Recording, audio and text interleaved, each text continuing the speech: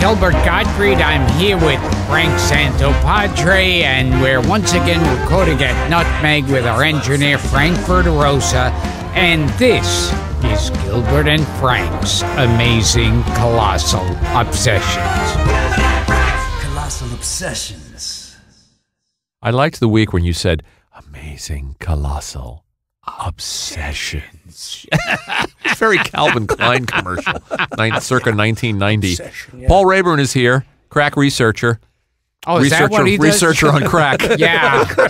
Well, at least that would be an excuse. And he's wearing a lovely spring shirt, and he's got a haircut, a responsible seasonal haircut. I hate to look unruly on the podcast.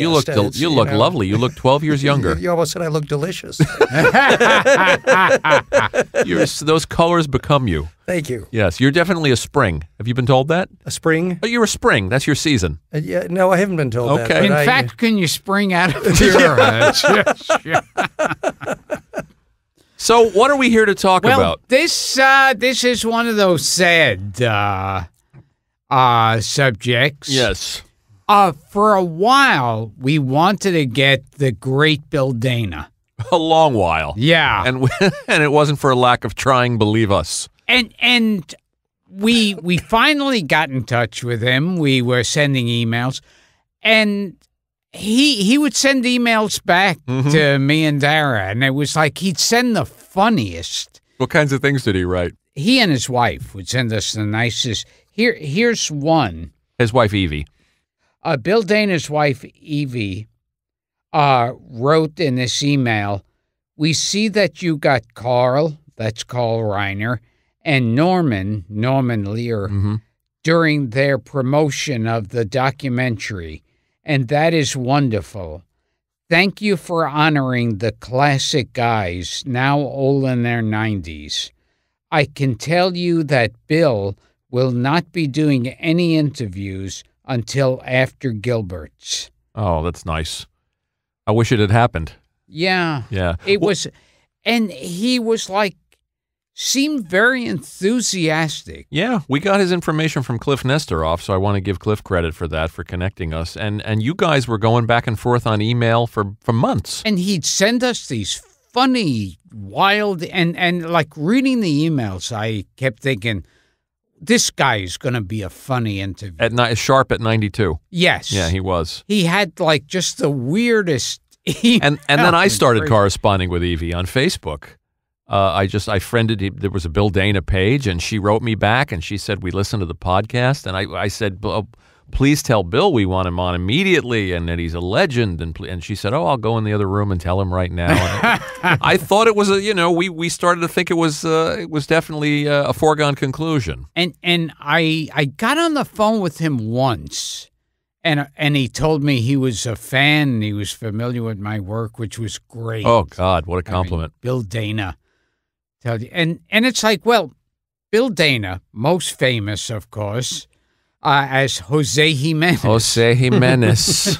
And nowadays, there would be riots in the street. There was protest then. Yeah. Over the character. When did he say Paul?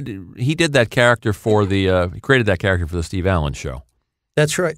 Yeah, that's right. And I can just run through some of the early career for a minute. William, we think Shathmary. He was a Hungarian Jew. Jewish descent. No Italian in him, as far as I can tell. No, Frank. Sorry about don't that. think so. That's why I was a fan. Yeah, exactly. We think it's Shathmary. If somebody knows Bill and the family and wants to correct us. But he did grow up in a Spanish and Italian neighborhood, so that's throwing you a little bone there. Yeah. His older brother, Gilbert, do you know what his older brother, Irving, is famous for? Oh, we do know this. Yes. Dun, dun, dun, dun, he composed the Get Smart Unbelievable, theme. yeah. Wow, unbelievable. You'd see his name in the credits. Yeah. Composed the Get Smart theme. That was a great thing. It's a great thing to have on your resume. Yeah, it's unbelievable. So he actually started writing for Don Adams. That was one of his early gigs. Yeah. And he invented the Would You Believe? He sure did. Which was a staple of Don Adams. Did you know that Bill Dana had written these things? I didn't know he'd created. Well, Maxwell Smart was an outgrowth of a character from the Bill Dana show, right? From the House Detective. I remember that. Yeah, Glick. But I today on YouTube you can find the very first Would You Believe joke from Get Smart. And so Don Adams says, would you believe, he says, I suffered the Chinese water torture, 1 drop on the forehead every minute. Would you believe they had 300 gallons of water? And the guy just shakes his head and he says, would you believe a quart? He says, how about once a day with a glass of water and an eyedropper? Yeah, it's a the triple. very first. Would you believe? It's a triple. Yeah, would you believe this entire warehouse is surrounded by 100 cops with Dobermans? Right, I find that hard to believe. Would you believe 10 security guards and a bloodhound? I don't think so. How about a Boy Scout with rabies? That was the rhythm of There's them. also, if you look up the water torture one, guess who is in the scene while he's doing this? Bill Dana. Oh, but he's in two Get Smart is episodes. in the scene. Yeah, that's one of the ones. Yeah, he was an NBC page. Yeah, Bill Dana. That's how he actually got his career in the business. On the Steve started. Allen show, they had a man in the street segment, and so he was involved in that. And the thing about his name, and we can't pronounce his name, he told a story, I think in the Ed Sullivan Show at one point, and he said, some woman came up to him and said, well, what's your real name? And he goes, William Shathmary. She goes, oh, I can see why you changed it to Jimenez. Well, Dana actually was his mother. His mother's name was Dina, D-E-N-A, right, that's where he got. That's where he got Bill Dana from. His real name was Bill. And Don Adams was a lifelong friend. He wrote for people don't think of him as a writer. He did a lot of comedy writing. Yeah, Bill did. Yeah, he wrote that classic All in the Family episode that we were just talking about outside with Larry Kenny, the Sammy Davis episode. Yeah. But he wrote for a lot of people. He wrote for Spike Jones and Don Knotts, and he wrote sitcoms like Chico and the Man, and he wrote for the Smothers Brothers. He was a very prolific comedy writer. And there's no way around it. I remember watching him as Jose Jimenez, and I'd crack up. Yeah, sure. I think everybody. And now that was one of those things, though, where it came to that, scary underbelly of show business, where it was like the mob got a hold of the tapes of him as Jose Jimenez, and I think they got all the money. Cliff told us a story, I think it's Bill Dana, where they release an album without his knowledge. Yeah, I think they recorded him. Yes, they off recorded the Ed him. Sullivan Show. They recorded him and they released a Bill Dana record that he had no knowledge of. Pretty sure it's Bill Dana. We'll double back. We'll double check on that. Yeah, he was on Ed Sullivan, and they just put a tape recorder to the TV. Yeah, and as long as we're talking about Cliff, check out on Cliff's website, Classic Showbiz, on his blog. He has 2 very, very lengthy interviews with Bill. That are really worth reading, where they cover everything. Yeah, that character was created for a skit. I think the first skit for Jose Jimenez is he was an instructor for department store Santa Claus. That way. And he writes Joe on the blackboard, teaching them how to J-O. And then he came back as a deep sea diver. And an I think astronaut the album finally got released as he was like the first man on the moon. Yeah, he was an astronaut. The astronaut was a guy. Right. But I mean, the thing that made it funny was he was completely unaware of how he sounded or why people couldn't. He would just march on. And, I teach Santa how to speak. Yeah. Well, the interesting thing about the character, he wound up retiring it over time because there were protests. There were people who didn't like it. There were people who misunderstood and thought that he was making fun. He was belittling immigrants and Latinos, and he claimed that he never was. That it was a sad character. It was a character that was an immigrant trying to assimilate. Yes. And you were supposed to sympathize with this character, not mock him. And somehow the meaning was lost. His intent was lost. Yeah. And he said he knew it was time to retire the character when people would walk up to him in the street and say, "I love the way you do that dumb Mexican." Oh, yeah. And he realized, because he was a very sensitive guy. I mean, by all accounts, a really beloved guy, and didn't want to be misunderstood, didn't want the character misunderstood. And he finally read the character's obituary at an event in Los Angeles when he retired him. And what was happening with us, it's like we were getting the emails that were great, and then it was like he kept saying he'd do it. And he was really excited to. Yeah, I wish we'd gotten to him sooner. Yeah, and then he had to cancel one time, and then he had to cancel again, right. And then we knew. Right. Well, he said he was going to the doctor, and And there's a wonderful line in one of in that Evie sent to us. We find laughter sustains us. That's nice. They never, she didn't say, as Frank pointed out, he was 92. So doesn't make a whole lot of sense to ask what he died of, but it makes you wonder if maybe he was sick. Maybe there was a reason they couldn't do the I'm sure podcast, I'm sure he was sick. I mean, there were delays too because he was in Nashville and we were trying to figure out a way to get him to a microphone because we didn't really want to do a phone call because we've come to a point in the show with this show where we prefer not to do phone interviews, and they couldn't figure out Skype, and it was a little bit of a comedy of errors. Yeah. Now we wish we had the phone call. Well, the irony is, had we booked him, had we tried to get him right off the bat, which and I keep kicking myself. I just said outside, I was talking to Andrea and Frank and you, and I said that the enemy of this show is the Grim Reaper, because we've lost so many people that we've tried to book. I mean, I have a list in my office, so I keep crossing names out. It's become a dark joke on the podcast on the Listener Society, and Frank. And then wrote something about it yesterday, but it's really true. Another thing with this show is that, and this is another thing that we both kick ourselves about, is when we'll see a name of somebody who died recently, and we'll go, we didn't even fucking think of this guy. Well, and that's why we appreciate the fans sending names. Well, look, our list is pretty long. There's a couple of hundred names on it. and most times, I would say 75% of the time, I see a name posted on Facebook. Hey, how about this guy? How about Henry Silva? Yes, we've thought of Henry Silva. How about William Daniels? Yes, William Daniels said no thanks.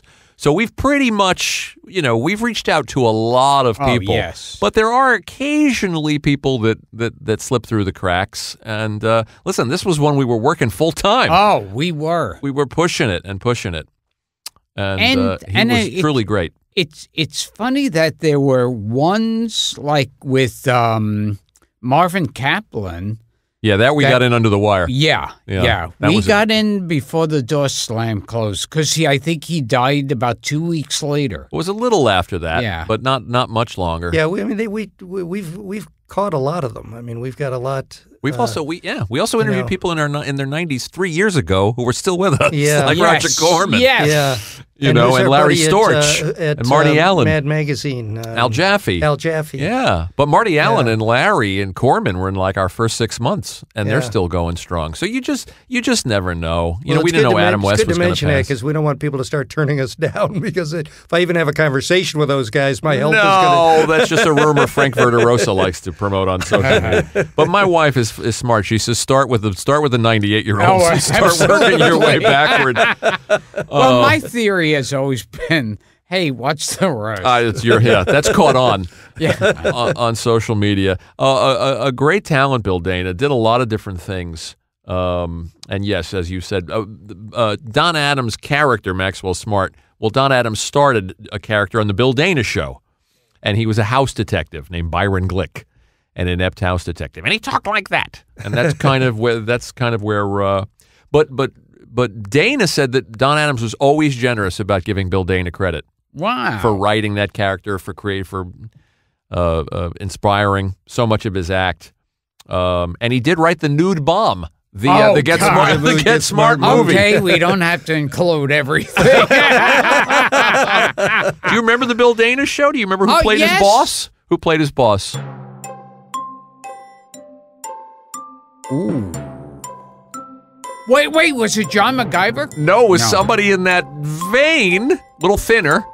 Little thinner than John MacGyver. Somebody, a sort of a skinny, tall, maybe a John MacGyver type, if I may stretch a little bit. This is going to kill me. Jonathan Harris from Lost in Space. Oh, my God. Was the boss. Oh, my God. Yeah. Bill actually worked with a friend of mine. He worked with the late Herb Sargent, who was a mentor of mine and a great comedy writer, original Saturday Night Live writer. When he joined the Steve Allen Show, and of course we were saying when Bill passed that he's the last of that repertory company. Oh, Tom Poston and Louis Nye, and Don Knotts and Pat Harrington. We lost. That was another guy we were dying to get. and he slipped through our fingers. And he wrote that wonderful All in the Family episode that we just talked about, where Archie leaves, or Sammy leaves his briefcase in Archie's cab. Yes, that's one of the classics. Yeah, because Archie is sort of out of character. He's actually impressed with Sammy Davis, and he's very nice to him. And then, of course, it ends with Sammy Davis posing for a picture, and Sammy Davis gives him a kiss on the cheek. It's the quintessential. And Archie is just immobilized. It's great. It's the perfect All in the Family episode. Yeah, and Archie keeps saying to Edith, "Don't say anything about his eye." Oh, yeah. And then he says, "Mr. Davis, you take cream and sugar in your eye?" and I Worth remember seeing again. Archie says to Sammy, he goes, "Look, I know you had no choice in being colored, but what made you turn Jew?"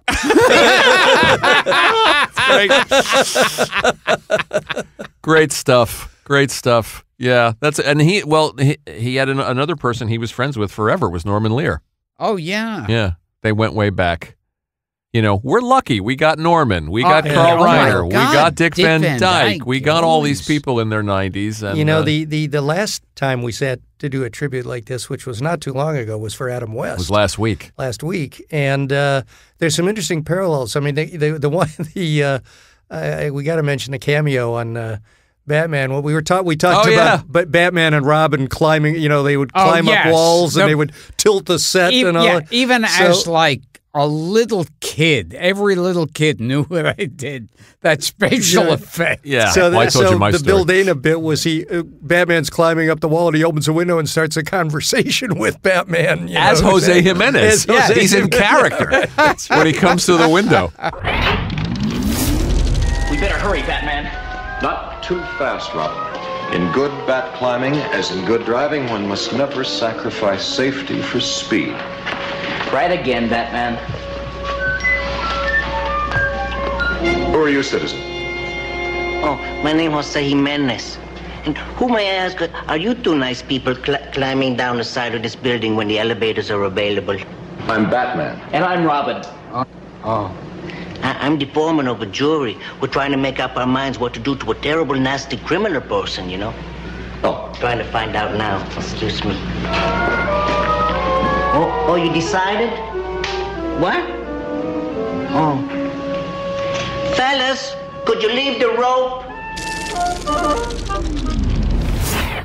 But the two of them, they're similar because both of those guys were like working actors. I mean, Bill Dana wrote, did a lot of other things. He acted a lot. But I've got like the filmography and stuff. There's, I don't know, he has 50 credits as an actor. I don't know how many as director or as writer. He wrote a lot. TV, and I mean, he was just working all the time. Right. Right. And he did, I think, Golden Girls toward the end of his career. Golden Girls. Oh yeah, he would pop up on there. Yeah. As a lot of those guys popped up on Golden Girls. That's a show where, boy, I'll tell you, the character actors. That's a little like The Love Boat. Oh, you go through that roster, and it's like, oh, Leslie Nielsen, Herb Edelman, and you just click them off. One after the other. What are some of those other credits? He retired. He retired Jose Jimenez in the early 70s. He did. And I was trying to remember. I just found it here that he had in 1988. He briefly brought it back for Smothers Brothers thing. Smothers Brothers. Well, what better place to do it than the Smothers Brothers show? Right. And just discuss it. And that was the last time we saw Jose Jimenez. What were some of those other acting credits in the 60s? He was in. Most of these are like one show. St. Elsewhere. He was in one. He was Howie Mandel's He was actually dad. in several episodes, I think, in that one. Yep. Mr. Fiscus, right? That was that. What other shows? Because he worked a lot in the 60s. I don't remember this one, Zorro and Son. Don't remember that one either, but I like the premise. Sounds like the kind of Radio. No Soap Radio was with Steve Guttenberg. Yes. And future podcast guest, we hope. Let's see here. Yeah, Golden Girls, 6 or 7 Golden Girls episodes. Yeah. Have 1987, Haven't Gun Will Travel. Haven't Gun Will Travel. But he did a lot of other popular shows in the 60s. What do you have there? What You have the I got IMDb? here? I got to go back. Did you 'cause print it out? they're in reverse Yeah. order here. Great Expectations, 1978. What do we got? Got some of these things. 1978 TV movie, Windows, Doors, and Keyholes. Don't know that one. It sounds like a This Old House repair. I know he did a repair show. TV movie called A Guide for the Married Woman with another one of our 90-year-old guests, Peter Marshall. Oh, wow. 1976, he did an Ellery Queen. Yep. And the character, tell me the ethnic background of this character. Salvatore Mercadante. I don't know. He probably, he played his fair share of Italians. Yeah. I'm not sure that's Italian, but if you say so. Remember Ellery Queen with David Wayne and Jim Hutton? Oh, yes, Yeah. yes. Yeah. He was very visible on television in the 60s and the 70s. I mean, I remember him on variety shows specifically. But he acted a lot.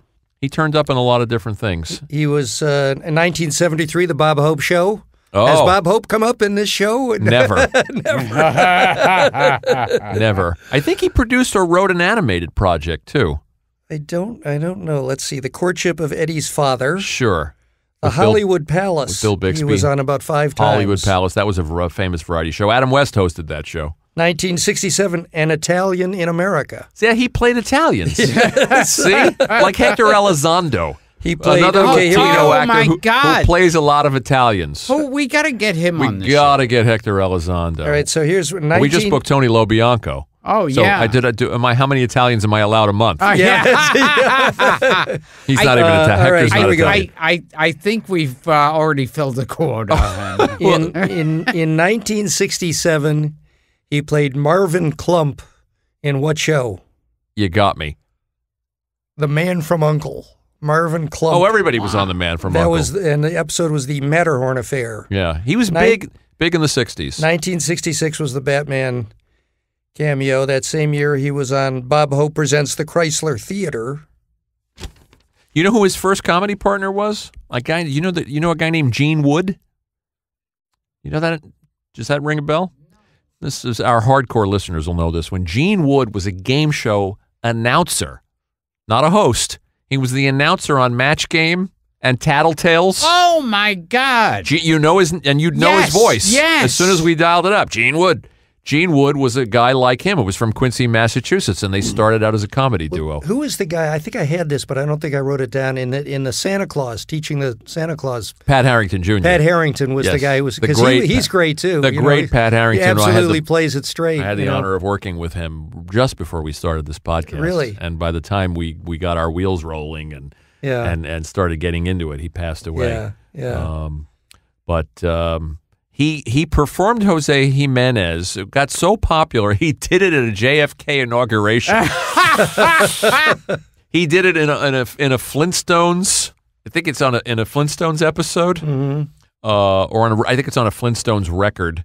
I mean, that character turned up everywhere. Oh, yeah. And it turns up, this is interesting, when Alan Shepard was lifting off in 1961, because the Jose Jimenez astronaut thing had become so popular, this is interesting trivia. Deke Slayton, his co-pilot, turned to him and said, "Okay, Jose, you're on your way," You're right. which was a nod to Bill's character. And I remember in one of the Jose Jimenez, where he's the astronaut, Right. the interviewer says, so is that a crash helmet? And he goes, I hope not. I certainly hope not. He was hilarious and worked with a lot of our guests. Like I said, Peter Marshall in A Guide for the Married Man. He played Howie Mandel's father on St. Elsewhere. He did Rossetti and Ryan with one of our guests, Tony Roberts. Oh, my God. Wow. And, of course, Roberts. 2 Get Smart episodes with Barbara Feldon. Yes. And, Other of course, podcast that All in guest. the Family episode with Norman. I mean, they're looking at this. I mean, it's like an encyclopedia of 60s TV. Make Room for Daddy. It was on Well, Danny 4 or 5 Thomas, things. he did a lot of work with Danny Thomas. This is something I think Cliff brought up with us. He hosted an ill-fated talk show. Did this come up in your research? Called the Las Vegas Show? Oh, Yeah, my what was it God. called? Remember this? Oh, my It was God. for I that- remember It was watching for the that. 4th network that never materialized. It was supposed to be on a fourth network called the United Network. Yeah. And that was their flagship show with Joanne Worley and Pete Barbuti. How about that for some names? And I think it lasted a month. And the network folded, went out of business like overnight. I remember Bill didn't seeing put him an out of business. episode Yeah. of the Bill Dana Remember we had talk Cliff show. in here? We did a mini episode about obscure talk shows. Yes. And you were trying to come up with that weird talk show host that Oh, yeah. that nobody yeah. could name. And we were talking about who was the guy that was married to Tina Louise. Les Crane Yes. had Les a show. Crane, oh my God. Yeah, And Woody Woodbury. Woody Woodbury, who's still around. Maybe Yeah. we can find Woody Woodbury. Anyway, he hosted this thing called the Las Vegas Show on this United Network startup that was a big white elephant and went away practically overnight. So that's a fun piece of trivia about Bill. Gosh, I there was so much to talk about with him, and we'll kick ourselves over this one a long time. But then again, we tried super hard. So what are you going to do? Anyway. So this has been Gilbert and Frank's amazing colossal obsessions remembering Bill Dana. The great Bill Dana. A new policy here at the Hungry Eye is to bring you people who are in the news currently, and the gentleman you're about to meet could possibly be the most important man in any of our lives. He's the United States Air Force officer who has been chosen to be the first man sent into outer space. I'm referring to the chief astronaut with the United States Interplanetary Expeditionary Force, and here he is now. How do you do, sir? May we have your name? My name, Jose Jimenez. And you're the chief astronaut with the United States Interplanetary Expeditionary Force? I am the chief astronaut. With the United States in the planet.